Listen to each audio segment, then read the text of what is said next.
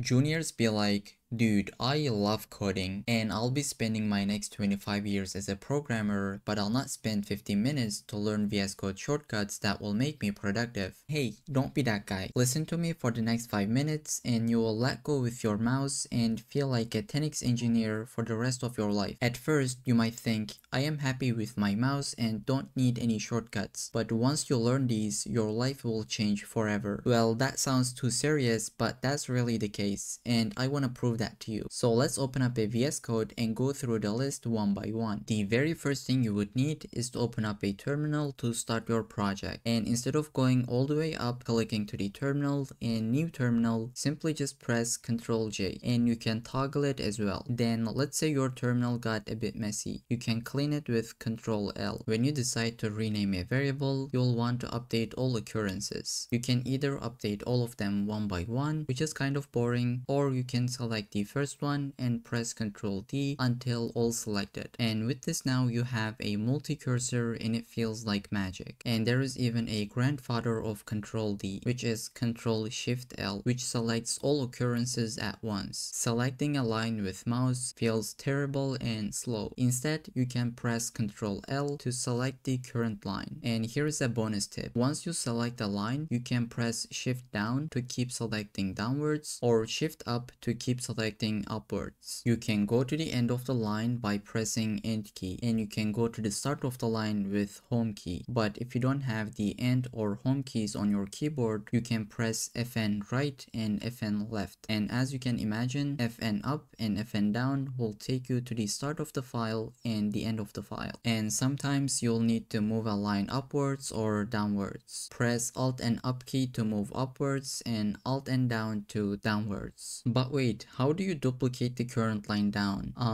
I guess with Alt, Shift and down. And to duplicate upwards, Alt, Shift and up. And when it comes to deleting, with only backspace, you can delete a letter at a time. But if you press Ctrl and backspace, you will delete word by word. And if you want to delete from the right, then you can use the delete key. But again, it'll delete a letter at a time. So you can press Ctrl and delete to delete word by word. And when you want to delete a line completely, you can select it with Ctrl L and press backspace, or simply just press Ctrl Shift and K and it'll delete the current line. You can insert a cursor below the next line by pressing Ctrl Alt and down, and you can insert a cursor to the previous line by pressing Ctrl Alt and up. And as an alternative, you can use Alt and click and insert as much cursor as you want. In a large project, it can take a long time to find a file from the sidebar. So instead, you can press Ctrl P and search for a file. And in a large file, it can be hard to navigate. So you can press Ctrl F and search for anything. When you want to save a file, you can use Ctrl S. And if you want to save all files at once, then you press Ctrl K and S. And you might want to close a file, so go ahead with Ctrl and W. Or you can press Ctrl K and W to close all of them at once. But how do you reopen the last closed file?